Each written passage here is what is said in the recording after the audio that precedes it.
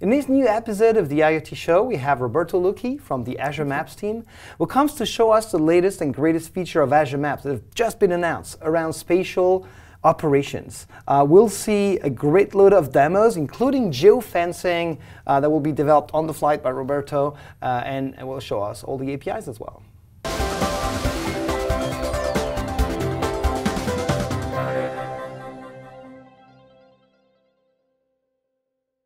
Hi everyone, this is the Internet of Things Show. I'm Olivier, your host. Today we have Roberto Lucchi from the Azure Maps team.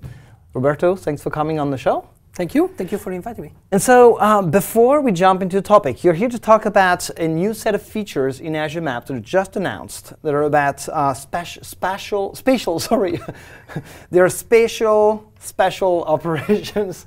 So these new spatial operations offer new APIs, and you're going to talk to us about them. But before we jump into that, can you please introduce yourself to our audience? Yeah, hi, I'm Roberto Lucchi. I'm one of the senior program manager in Azure Maps, and I focus on IoT and analytics.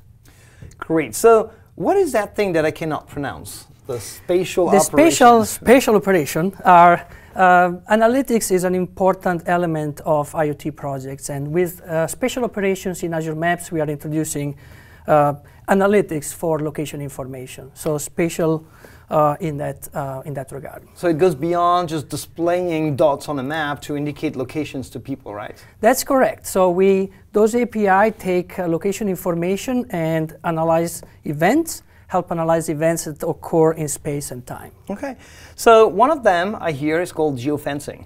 Correct. So we have a number of APIs. The most important one is geofencing, which is a great event-driven system notification that allows you to know when an object enters or leaves fences. Okay, so before jumping into how it works in Azure Maps with that new set of APIs, how would someone do that today, right? How do you implement geofencing in your application? Do you have libraries to use? Do you have to use third-party services? How does it work?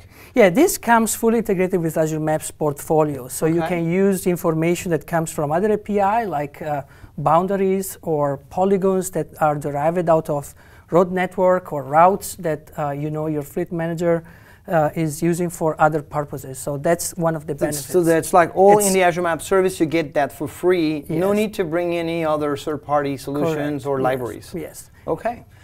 So you're mentioning geofencing. What does that mean? Can you show us a little demo of that works? Yes. So I'd like you to show you a couple of demos. One here we are looking at is suppose a delivery truck is, for example, delivering pizza to us in our building, and we want to send a notification when the delivery is in close proximity with the destination. Makes sense. Get ready, the pack is coming. So we can define fences that are simple, like around a point, define a radius, but we can also go beyond that and define polygons. So I can define a custom polygon that defines the area where I want to trigger some notification. So if I switch to the animation, in this case, the vehicle is moving and constantly using geofences to evaluate the status. So as the vehicle enters the polygon, the fence, it triggers a notification. In this case, it's visual, but you can imagine that triggers text messages or other forms of notification that the customer can use to rapidly get the package. And because Azure Maps is an Azure service, you can actually combine that with these other services, right? Correct. You can hook it up to Logic Apps and other services in the back end for you to actually have a stream or a workflow implemented pretty easily. Yes. So the maps you are seeing here on these applications as well as the routing come from the other APIs part of Azure Maps. Okay. So this is nice and neat. I love the way you just click and define your polygon and so on. But how do a developer, developers, they want to see APIs, they want to see how that works under the hoods, right? Yes. So what's going on under that? Yes. So there are a couple of things I would like to show you as a second part. One is that the fence can be even more complicated than just space. You can use, for example, imagine weather forecast. You could use the area where you know severe conditions are going to occur, and define a fence around those and notify drivers when only is appropriate. And that is for safety reason.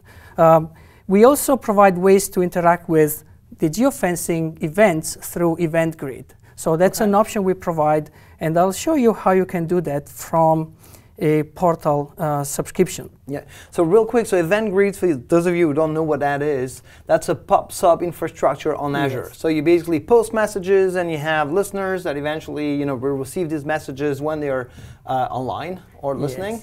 And so that's really like at scale massive pub-sub system on Azure. Right? Yeah, it's a great tool to combine third-party system and services with the notification that Azure Maps deliver. And I'm looking at a Azure Maps resource in my portal. There is an event blade here. And through this event blade, you can create subscriptions to events. So a device enters a fence or leaves a fence. So in this case, I already defined two, one for entering and one for leaving the fence.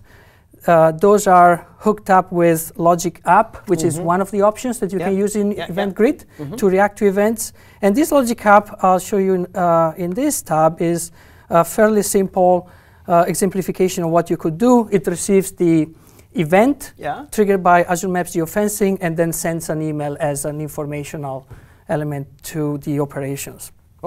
So behind the scenes, the geofencing is essentially a API call that uses, in this case, post binding.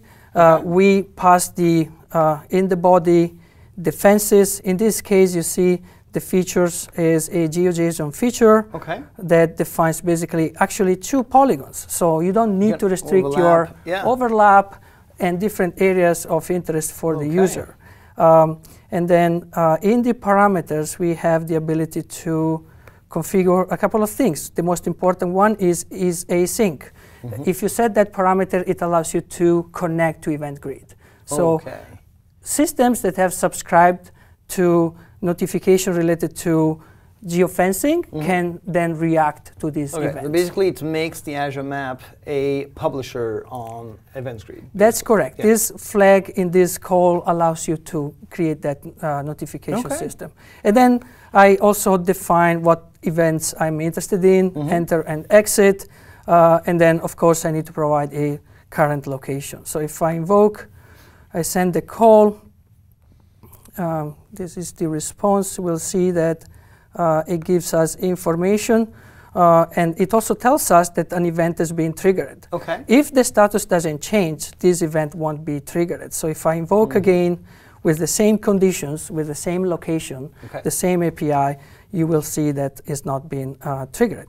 So now, through the integration with Event Grid and Logic App, we should have received an email. Let me check, and as you can see here, this is the message that notifies a user that an event has occurred. And everything APIs then into the services, Event Grids, Logic Apps, easy. Yes. Awesome. So geofencing is only one of these spatial operations APIs that have been added. Before we actually point people to where to find more information, what are the other ones? Yeah, we have a number of other API that are under spatial operations. One is find closest point. Think about device that move and you want to know which one are closer to you, or point in Polygon to verify whether a object is inside a specific area. And buffer, which allows you to create a area of interest around other polygons. So if you have a route, for example, you could imagine to define a fence around the route so that you can detect unexpected behavior, like the driver is moving away from the designated plane. Awesome. Roberto, thanks a lot for sharing all of that with us. The Azure Maps is hard at work at delivering all these new features that are based on customer scenarios, like the ones you just described. We have a blog post for you guys. We have documentation as well. We'll add all the links in the description of this video. Thanks for watching the IoT show. Roberto, once again, thanks for coming. Thank you. Thank you.